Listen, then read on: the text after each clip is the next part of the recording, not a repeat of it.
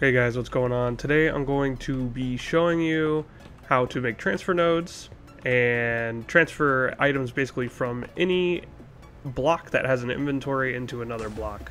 So let's just go ahead and do that. So the very first thing you're going to need to do is you're going to need to create the transfer nodes, or the transfer pipes, which is this item here. And this is of course using the Sky Factory 3 mod. It is created using this pattern right here.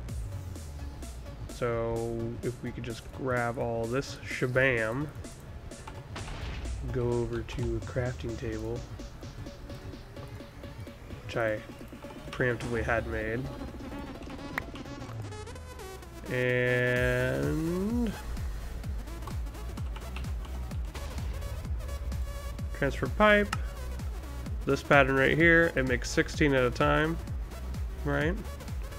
And then the next thing you're going to need to transfer items is called a transfer node, which has to be on the block you want to transfer out of. This is the recipe for it. It requires 2 chiseled stone. Chiseling stone is pretty easy. You just need to cook stone so it's regular smooth stone, and then use a chisel. Here, I'll show you that too. You place the stone in the real world, and then you just left click on it, it turns into chiseled stone, and then you can just hammer it up, and then you got some nice chiseled stone. Alright, so we're gonna make that. It's pretty easy, it makes 4 at a time. And you have your transfer nodes in hand. Now, in this case, we want to be transferring cobblestone out of our cobblestone generator into our crucible, so it's making lava. There's already some lava in there. So in order to place the transfer node on objects that otherwise would be interactable, you have to shift right click, and then you have to shift right click again to place the pipe. So we have the transfer node on top of the generator, and then the pipe on top of the transfer node. And as you can see, it transferred in some cobblestone, and it's going to constantly be doing that. Now we need to complete this set so that the lava generator is also getting lava. So we put the transfer node on the block, such as the crucible in this case. Oh, you know what? That's the wrong transfer node. Hold on. We need to make, in this case, lava is a fluid, so we need to be making the, this one. So in this case, since we want to transfer the liquid lava out of the crucible and into our lava generator, we need the transfer node for fluids. You can see it's blue to indicate that it's for fluids, and in parentheses it says fluids. The recipe is exactly the same as for items, except instead of a chest it is a bucket. It still creates 4 at a time.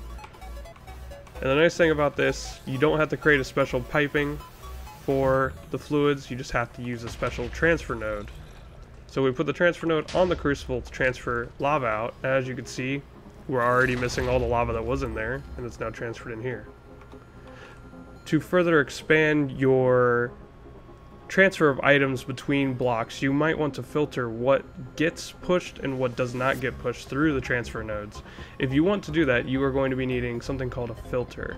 If you right click on any transfer node, you will see there is a slot for a filter, which is where this thing goes. So we're going to take this out. This is the recipe for it right here, so I'm just going to go ahead and pop all these in my inventory and make that right quick so that I can prove to you that it's real, not fake. And you can see it in this inventory. So we click that, hit this little plus sign, boom, we got another one. Now, the way that this works is you have to have it in your hand, and then you right click, it'll pull open this menu.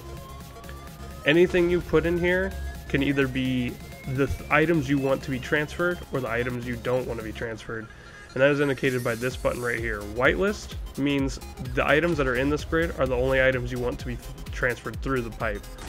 Blacklist means it can transfer any items through the pipe except the items that are in this list.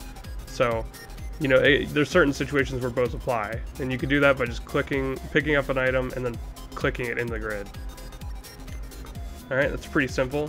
So for instance, I don't know why you'd want to, but we're gonna whitelist we're going to blacklist cobblestone to show you that once you put this filter in here, it will no longer start putting cobblestone through.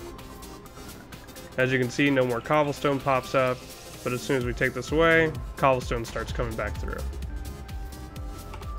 So that's pretty much how you transfer items between things. This works universally with anything that has an inventory, doesn't matter, such as in the case of over here in my automated farm, you will see that this doesn't really have a practical inventory, but it still pulls things out of it using the transfer node, the pipe, and puts it into this chest.